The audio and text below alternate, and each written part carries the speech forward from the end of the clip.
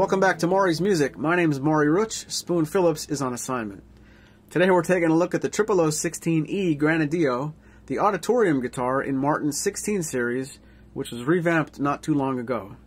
I'm going to play it for you in just a few minutes, but first, let's talk specs. The 000-16E Granadillo features a simple dovetail neck joint.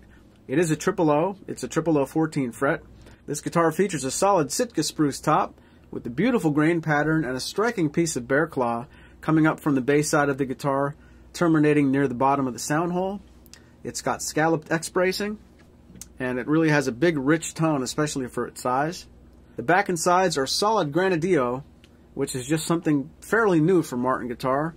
I wouldn't necessarily go on record saying it sounds more like mahogany or more like rosewood, but it does have its own tone, and we'd love to know what you think about it. After watching the video, please let us know what you think of the Granadillo sound in the comments below.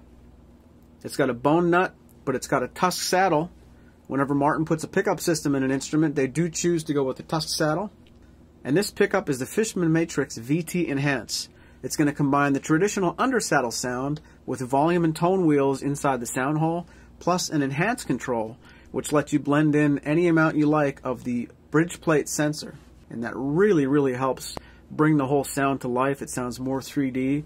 Whatever sounds too immediate or stingy or just a little bit brittle about most undersaddle pickups, you can get a lot more body sound, whether you're tapping or not, with the bridge plate sensor.